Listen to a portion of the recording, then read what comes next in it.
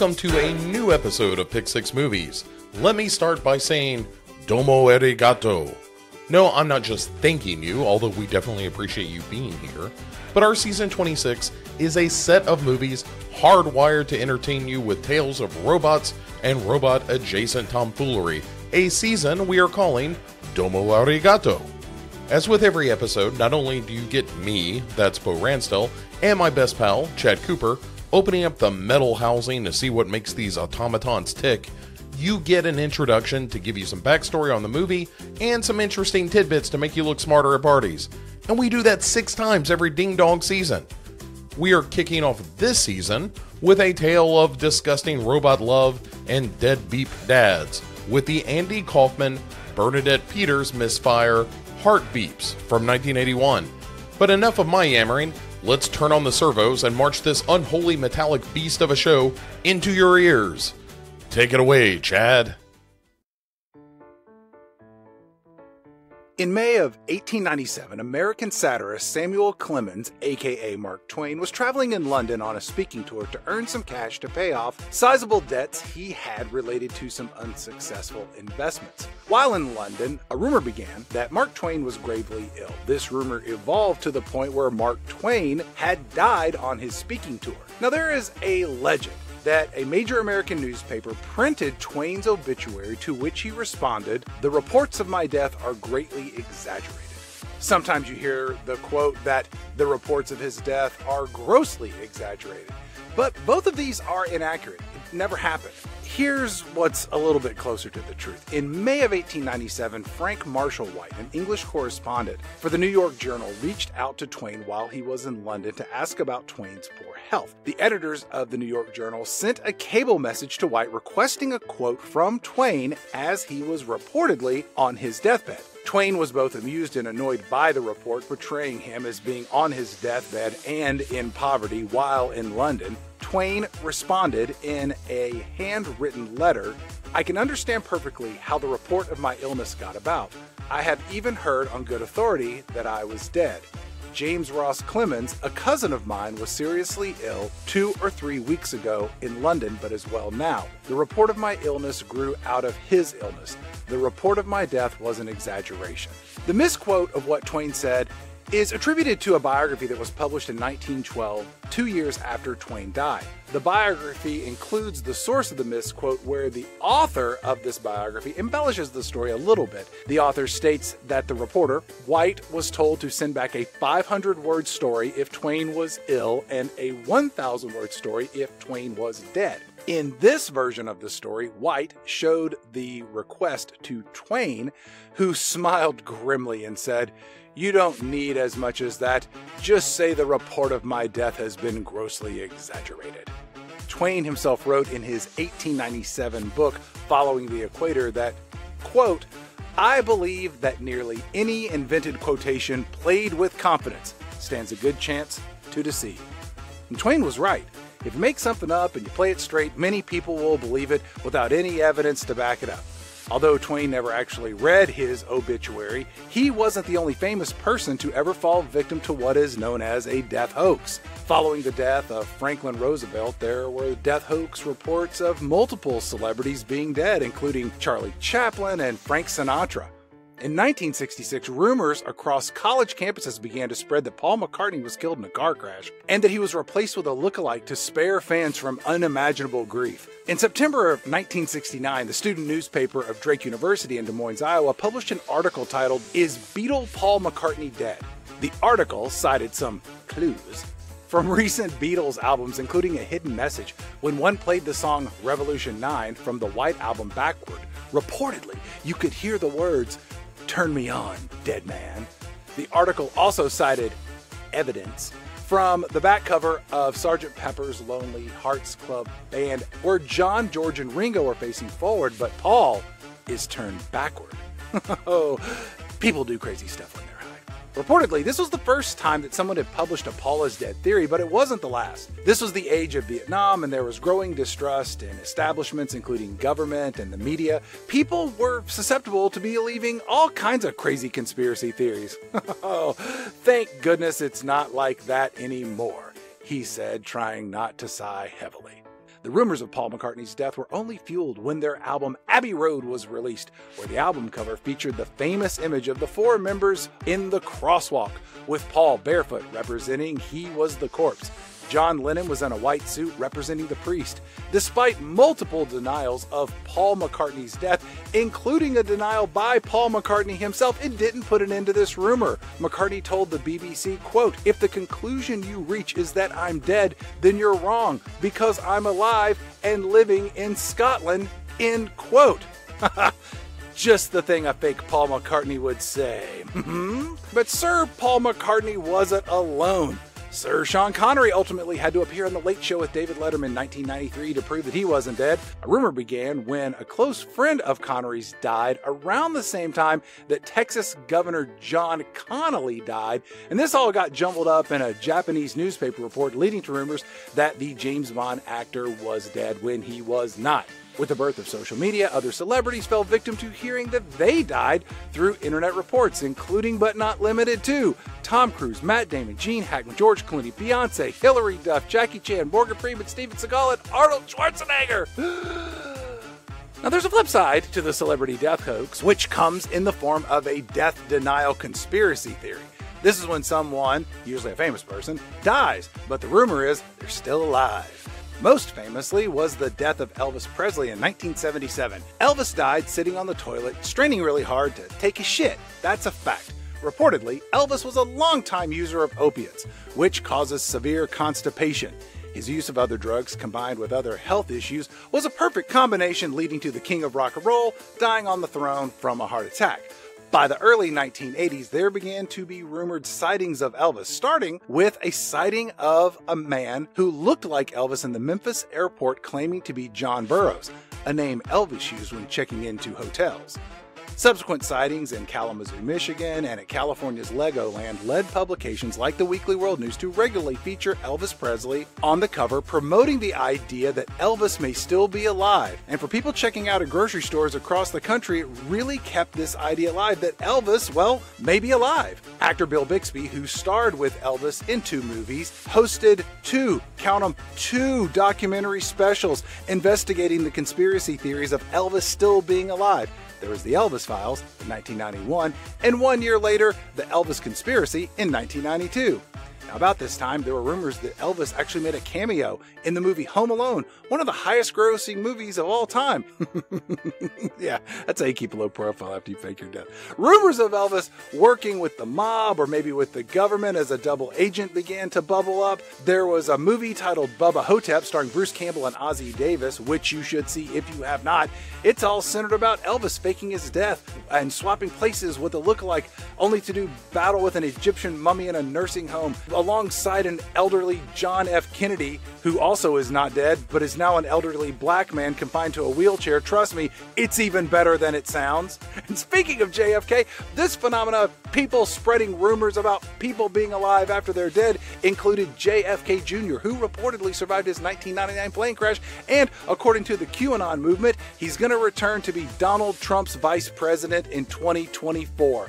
What a world we live in. Tupac Shakur, Prince, Michael Jackson, they were all the focus of similar conspiracy theories that plagued Elvis Presley, where they faked their death but were secretly alive. For many, these rumors are grounded in the hope that these entertainers would return to continue to make music for their most loyal fans or allegedly molest more children.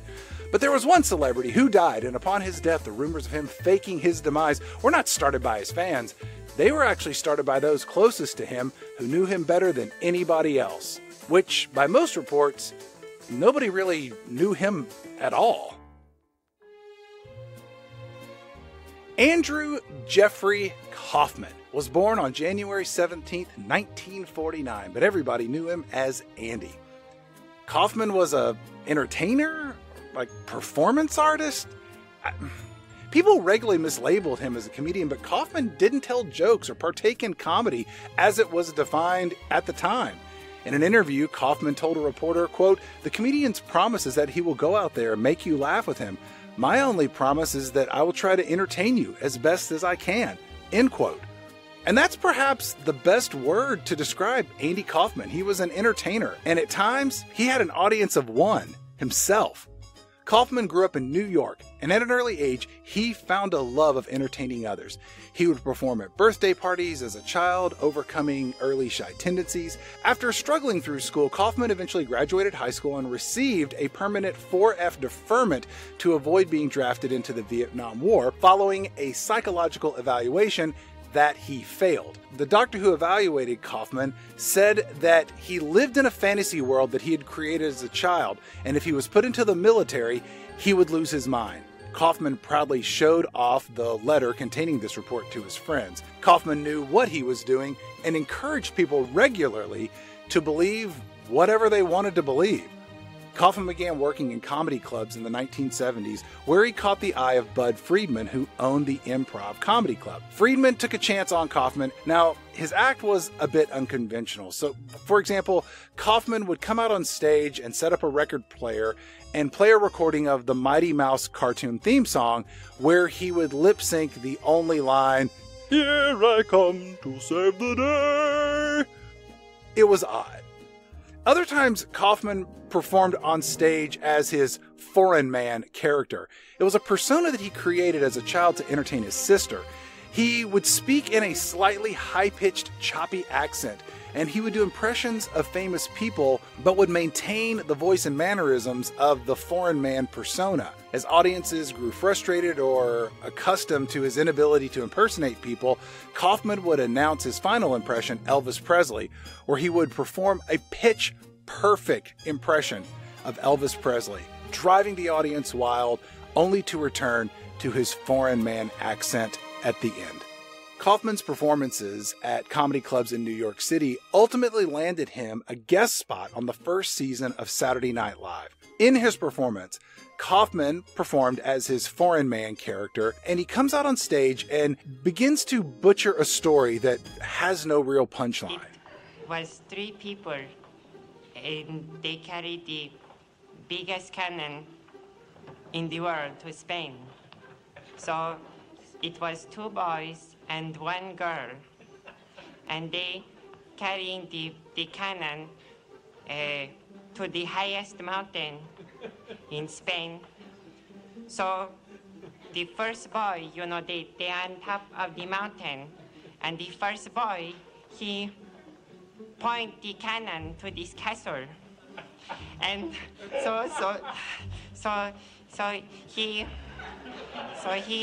he said to the second boy, "All right, hand me the cannonball." And so the second boy, he say, "I thought you had them." So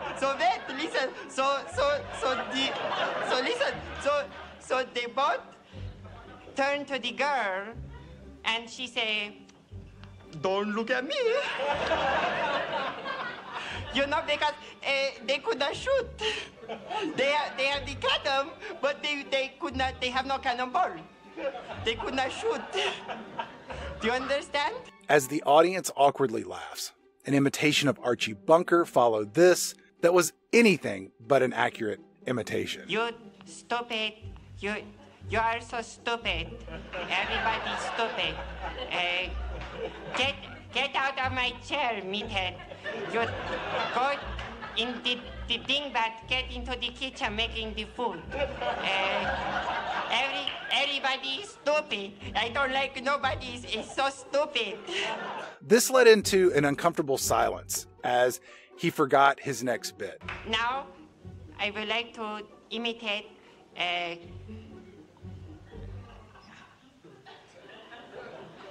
The audience sits in silence with moments of uncomfortable laughter.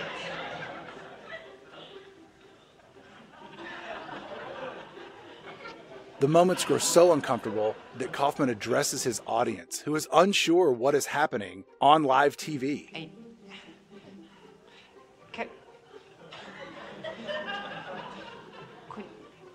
I think we should turn off the TV. I don't know if you are laughing at me or with me. But, I'm trying to do my best, and I forgot what I was going to do, but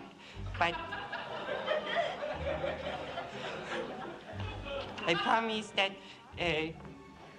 you know, it's nothing I can do, but promise I will not be here again.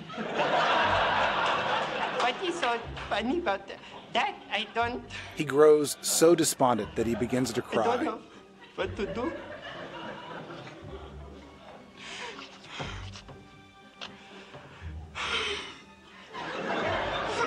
I tried to do my best. And every time I try to you to laugh, all I want to do is have good time. But you laugh. Which turns into a rhythmic chant, leading Kaufman to play a conga drum that has been sitting on stage the whole time, in rhythm with his cry chant. And he immediately wins back the audience as they clap along and he dances off the stage. People didn't know what to make of this, but they wanted more. This was at a time when there was all kinds of weird shit showing up on TV. Waylon Flowers and his sassy old broad puppet Madam would show up to spew sexy double entendres. Mime duo Shields and Yarnell would pretend to be robots on multiple variety shows. Fun fact, Yarnell was Dot Matrix in Spaceballs, with Joan Rivers only doing the voiceover work. Swiss mask theater troupe Moominshants, they'd show up to pull toilet paper off their heads, and they were oftentimes featured on The Muppet Show, which had its own flavor of absolutely adorable and lovable oddities that were injected into pop culture. Kaufman's flavor of entertainment was ill-defined and different. It was just the kind of thing that some people were looking for. And some of those people were TV producers who approached Kaufman to take his foreign man character and adapt him for the sitcom Taxi, where he would play the mechanic Ladka. Bob Zamuda, Kaufman's longtime friend and writing partner, said that the show creators of Taxi essentially bought Kaufman's foreign man character to turn into Ladka. Kaufman was encouraged to take the job by his managers, and Kaufman agreed to appear in 14 episodes per season, but he wanted 4 of these appearances to feature his alter ego, Tony Clifton. Tony Clifton was an abrasive Catskill-style comedian who took pleasure in making the audience hate him. This request was removed from Kaufman's contract after Kaufman deliberately appeared as Clifton on the set of Taxi, offending everyone and ultimately sabotaging any chance of Tony Clifton ever appearing on that show ever. Tony Clifton would open for Andy Kaufman at comedy clubs, sometimes being portrayed by his friend Bob Zamuda or his brother Michael. Audiences would show up to sometimes see Tony Clifton perform, expecting it to be Kaufman dressed up as the character, only to have Kaufman appear on stage at the end of Clifton's performance, revealing to the audience that they had been duped and that they saw a fake performance of Tony Clifton, all to the delight of Andy Kaufman. Kaufman's deal with ABC to appear in the sitcom Taxi provided him with a television special. In this special, he decided that he wanted to interview Howdy Doody the puppet. He included a section titled Has Been Corner. At one point in the special, he intentionally aired static so that viewers at home would think their TVs were not working correctly. Kaufman appeared on the late night sketch show Fridays, a competitor to Saturday Night Live that aired, on Fridays. In the final sketch of his first appearance, he broke character and just stopped reading the lines from his cue cards and said he felt stupid in the sketch. Fellow performer Michael Richards, who would go on to play Kramer on the sitcom Seinfeld, walked off camera, grabbed the cue cards, brought them back on stage, and threw them in front of Andy. Kaufman, in response, threw a glass of water at Richards, which ultimately led to Kaufman getting into a fight with a crew member on live TV before they cut away to a commercial. The fight, it turns out, was planned all along. Kaufman made multiple appearances on the talk show circuit, including The Tonight Show and most famously on Late Night with David Letterman. Kaufman became obsessed with the world of professional wrestling, entertainment that is both fake and real, all at the same time.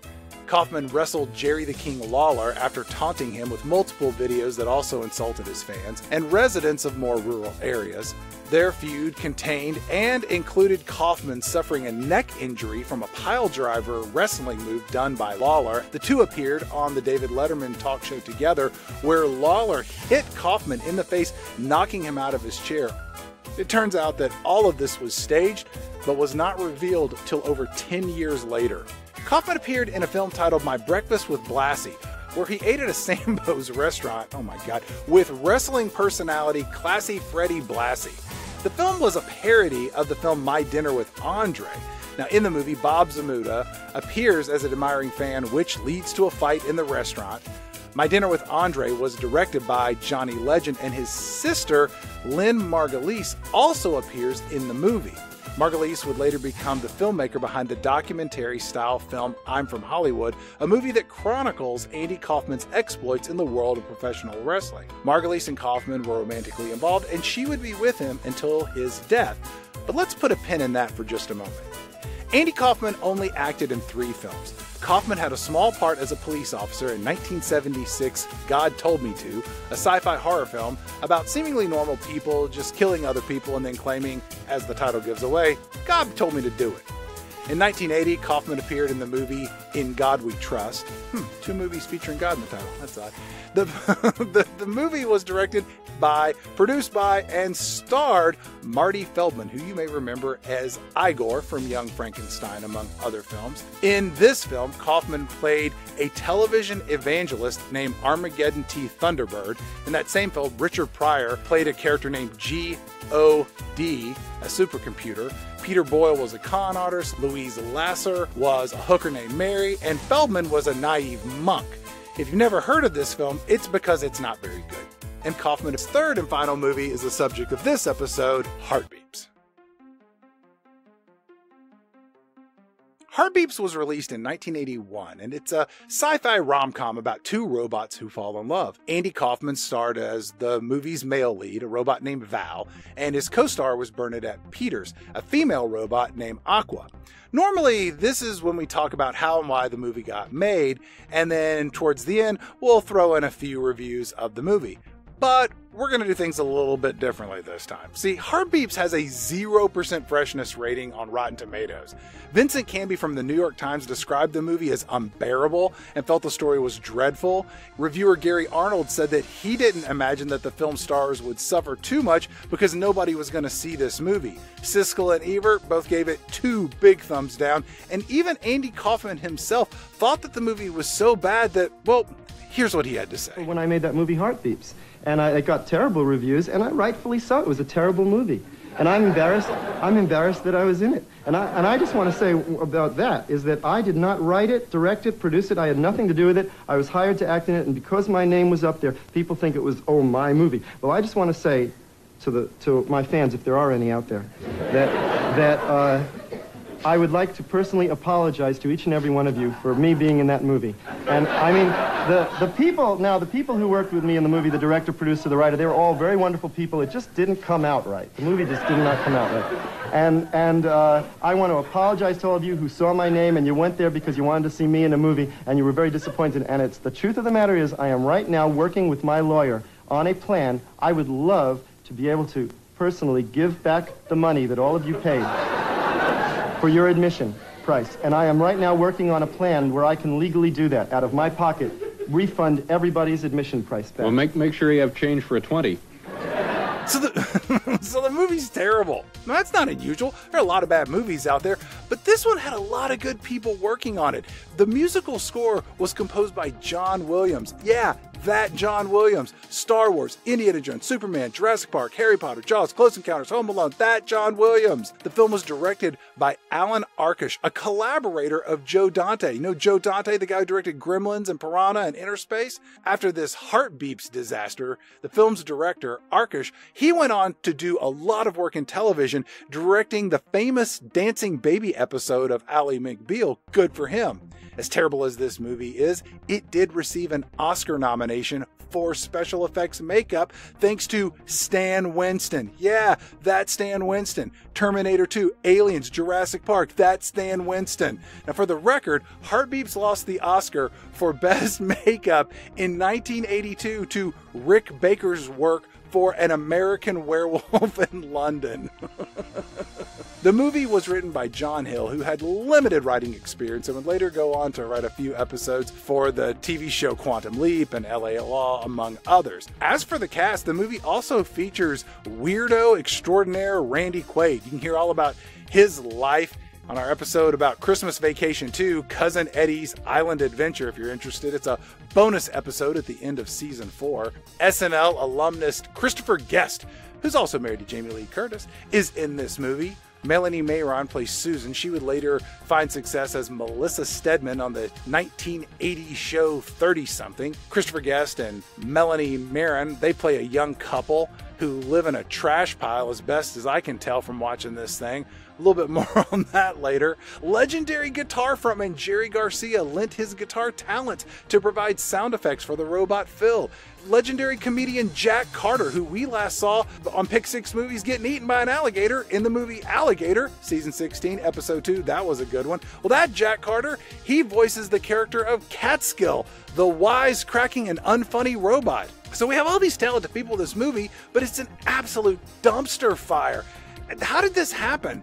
Now, reportedly, the top brass at Universal Studios came in and said, "Those sons of bitches over at 20th Century Fox, they think they're the only ones who can make a movie about talking robots and all kinds of electronic doodads. Boys, here's a blank check. Go make a hit movie with gizmos and doodads from the future that we can put on t-shirts and lunchboxes and Halloween masks and make little dolls and bullshit with ridiculously high margins. Who wants to get rich, boys? Who wants to get rich?"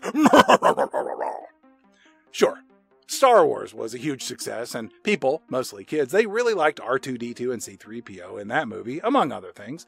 Attaching Andy Kaufman to the project gave the movie a little extra energy. Kaufman agreed to the project for one reason and one reason alone. He wanted to make a Tony Clifton movie that he wrote with partner Bob Zmuda. Studios weren't sure that Kaufman and his alter ego were strong enough to carry a feature film. Sure, playing the lovable mechanic on a TV sitcom was one thing, but being a leading man in a movie was another. Heartbeeps comes out and it tanks miserably, so the Tony Clifton movie was destined to never be. Now in that film, it was going to be a biographic story of Tony Clifton's life, where at the end, Tony Clifton dies of cancer at Cedars-Sinai Medical Center in Los Angeles. 2 years after the release of Heartbeeps in 1983, Andy Kaufman went in for a series of tests at Cedars-Sinai Medical Center, where he was diagnosed with large cell carcinoma of the lung. Kaufman initially treated his illness with natural medicines and a diet of fruits and vegetables, but when he finally opted for radiotherapy, the cancer had spread from his lungs to his brain. Kaufman appeared at the premiere of My Breakfast with Blassie in 1984 with a mohawk to help offset the effects of his radiation treatments. Then on May 16, 1984, Andy Kaufman died at the age of 35. Or did he? When Andy Kaufman announced that he had cancer, friends and family close to him were suspicious that this might be another piece of performance art, another show where Andy was the intended audience, watching the reactions of others for his own entertainment. Kaufman regularly discussed faking his death as one of the greatest hoaxes he could ever pull off. Bob Zmuda said in 1982 that Kaufman called him around 4 a.m. telling him he had decided to fake his death and insisting that Bob come meet him right away. Reportedly, Zmuda met Kaufman at Cantor's Deli in Los Angeles, where Kaufman laid out his plan, and Zmuda told him that what he was wanting to do was illegal, and Zmuda refused to have any part of it. Zmuda claims that Kaufman told him 30 years was the time frame for this hoax, and that Lynn Margulies, the woman Zmuda identified as the love of Andy's life, would not be involved in this.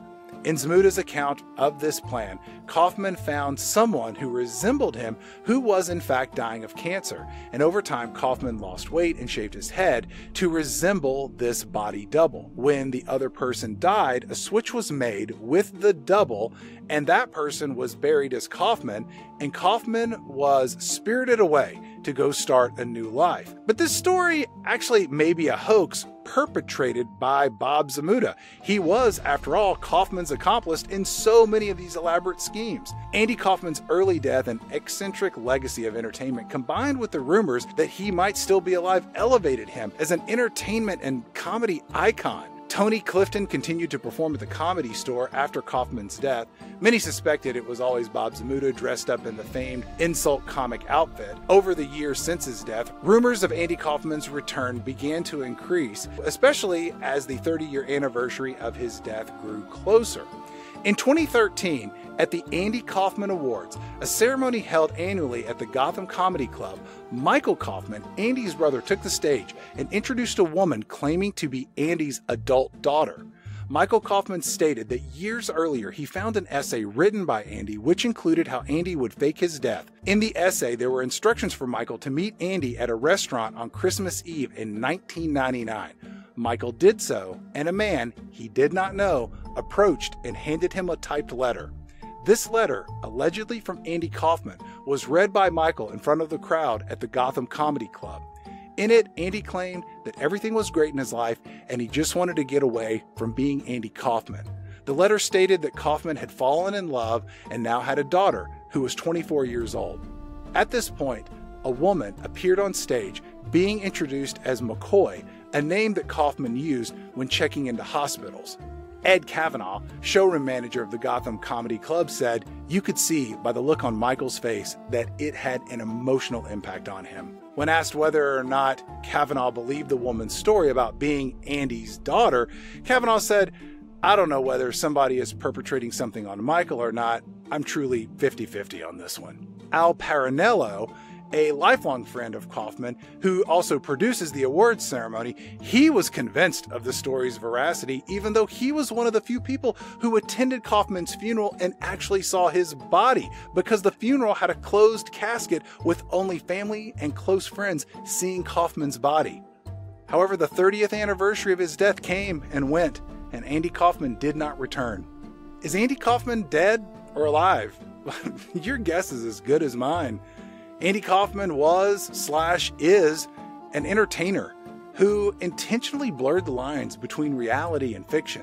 He had a passion for making the audience love him, only to confuse them and then anger them, then surprise them with a finale where people would leap to their feet in applause as they realized this was all an elaborate emotional ride, with Andy Kaufman leading them every step of the way. Shortly after Michael Kaufman's presentation at the Gotham Comedy Club with Andy's alleged adult daughter, Michael Kaufman appeared on the cable news channel CNN with anchor Jake Tapper, where it was revealed that it was impossible to reach Kaufman's daughter and that he now believed he was victim of an elaborate hoax.